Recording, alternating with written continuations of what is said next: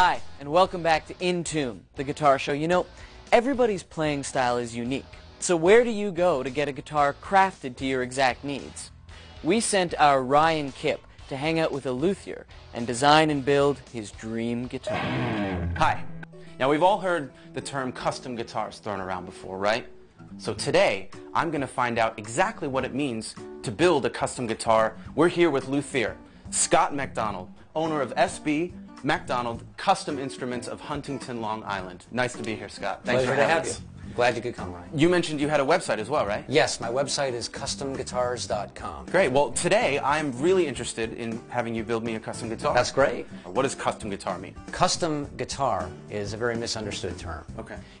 Some people get a customized guitar from a factory. They just get the color or the pick guard, certain details that they want. That's sort of a customized thing. And you can call that a custom guitar because it comes out of a custom shop. A lot of the details are like the scale length of the guitar, from here to the bridge, the curvature of the fingerboard, the width of the strings from each other, the string spacing. All those things can be changed just for you to fit your hands. Let me see them. Okay, you got medium-sized hands. So too narrow of a nut's going to choke you up. A little bit more room might be nice for you. Well, Scott, this sounds amazing. You know what I want. So can we go down to your shop? I'd love to and show see you where the it all- shop. Let's Great. go down. Go. Where do we start? Well, it starts with the wood, and we have basically this glorious pile of lumber that is going to be your guitar. Wow. And this is California walnut with a little figuring. Once this is lacquered, it just comes alive with the shimmering So that shows grain. through. Yes, yes. This is the walnut that has that crisp, alive tone, but is also still warm compared to rosewood. Oh my gosh. So the sides and back are walnut. This wonderful sounding sides and back with a cedar top will be amazing because it'll still be loud and powerful, but it'll have this big back rub of warmth coming out of it. That's what I want. And you'll see that this is a warm sounding, you know, it smells like pencils too because it's cedar. All right, and this is the neck. A beautiful old air-dried chunk of mahogany. Wow. Strong, stiff, alive with tone, sounds digital when you tap on it. Hear that? Oh, wow. It's like ping! That's crazy. Beautiful, beautiful piece of wood. That will eventually be a guitar right there. So follow me in here and I'll show you that rim that I've been building. Let's go. This is a completed rim, as you can see. Now, you can see that to get from that raw wood to bending it, it's not all that complicated.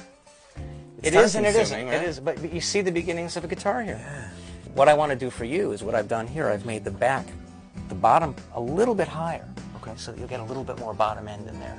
A lot of dark overtones and mood will come out of that. But because it's a tight-waisted guitar, you'll have really clear definition of your highs and your mids, and everything will be really balanced tonally. But if you're going to be doing some power strumming and really looking for some big, powerful, the Gibson might be better than that.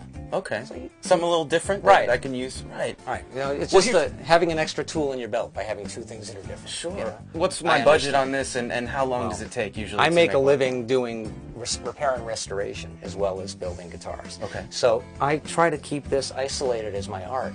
It makes it more sacred for me. Right. I don't price these that hard. My acoustics start at about $3,500, including a case. I want human beings out there making music and making the world better with something that I've done, and that's why I do what I do. Scott, that all sounds great, and I really cannot wait to see listen, this man, guitar. it's been a pleasure showing you around. Well, that's it for me. And Amos, the next time you see me, I will have my brand new SB MacDonald custom guitar in tow. Eat your heart out.